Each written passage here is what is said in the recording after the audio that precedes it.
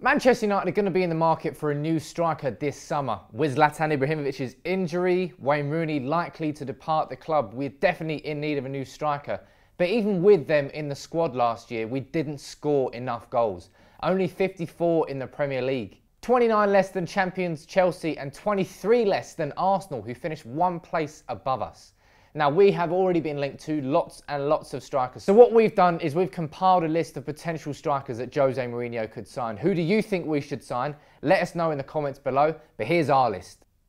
First up is Alexis Sanchez with 32 goals in 51 appearances. That's 134 minutes per goal this season. Alexis Sanchez was phenomenal at Arsenal. And for me, out of all of this list, for me, he's the one that suits United more. Premier League proven, powerful, committed, a real desire to win trophies other than the FA Cup. Sanchez, for me, would be an ideal signing. I don't think that Arsenal would repeat the Robin van Persie mistake, but it doesn't mean that I don't want Jose Mourinho to go and try and lure him to Old Trafford, because he'd be an unbelievably good signing.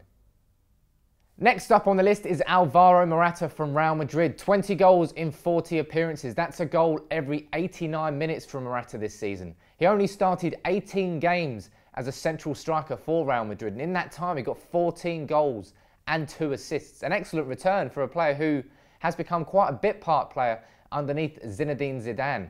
Now, we've already been linked with him. Rumours of a swap deal involved with David De Gea and Morata and cash.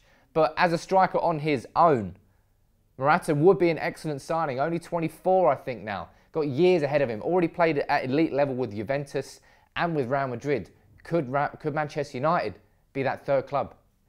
Now, we can't make a list of strikers without talking about Harry Kane. 35 goals in 38 appearances. A goal every 87 minutes in the Premier League last season. Only 29 starts he made in the Premier League due to injury, ruling him out of a few. And in that time, he got 29 goals and 7 assists. I think Harry Kane last year showed us all that he is world class. He may have had a quiet Euros with England, but so did pretty much every single player. And he proved it on the biggest stage in the Premier League last year.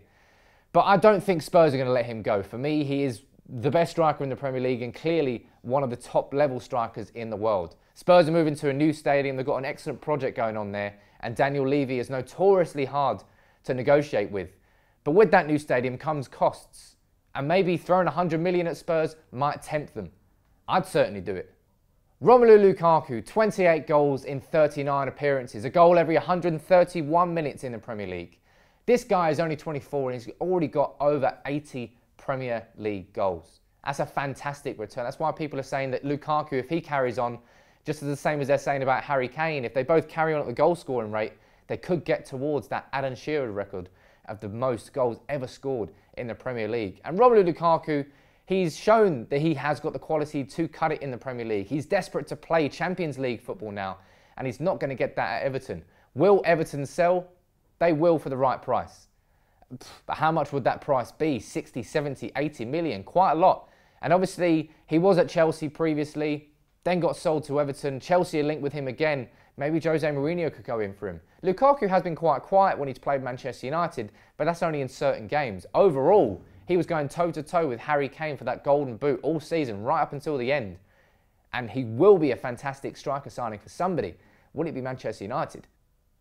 Next up on our list is Andrea Belotti. 28 goals in 38 appearances for Torino last season. The 23-year-old has been a striking sensation. Torino finished 9th in Serie A, but he still scored 26 goals and had 7 assists in 35 league appearances.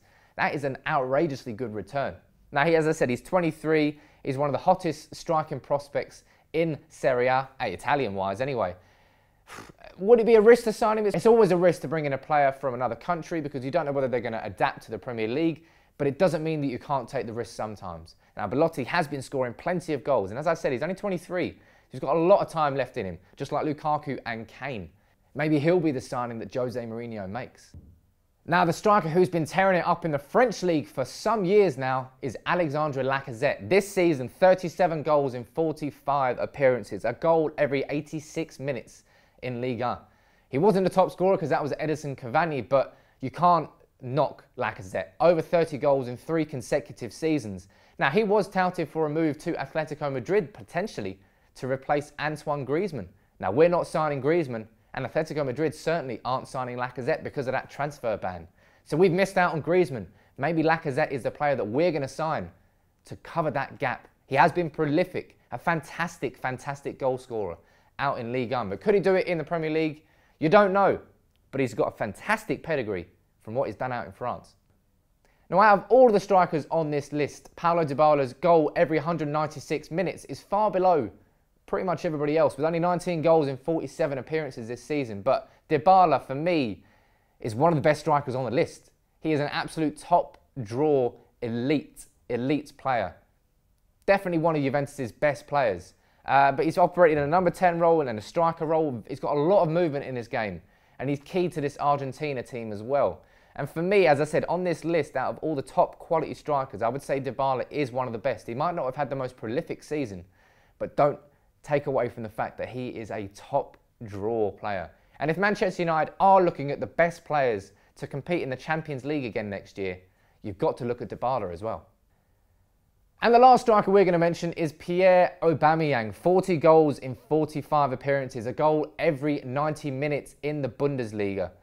He's already been touted potentially with a move to Paris Saint-Germain, and maybe by the time this video is out, it's already going to be done. But I don't think it is. And if, as I said, Manchester United are looking at elite strikers, you can't not mention Aubameyang, just as you can't not mention Dybala and Kane, Sanchez, Lukaku, Belotti. So many strikers that we have been linked with. And Aubameyang will be a fantastic, fantastic signing. Outrageous pace. Imagine him on the counter-attack with Martial, with Mkhitaryan, with Pogba, with Rashford. That would be fantastic. And Manchester United, I think, are really going to hit hard on the counter next season in the second year under Jose Mourinho. But which striker would you like to see Manchester United sign? Is there anybody I haven't mentioned that you think we should be looking at? Let me know in the comments below, as always. And drop a like on the video, ladies and gentlemen. It really does help. So many of you commenting these days, so many of you liking the videos. It's fantastic to see. But which striker do you think Manchester United will sign this summer? Let us know below.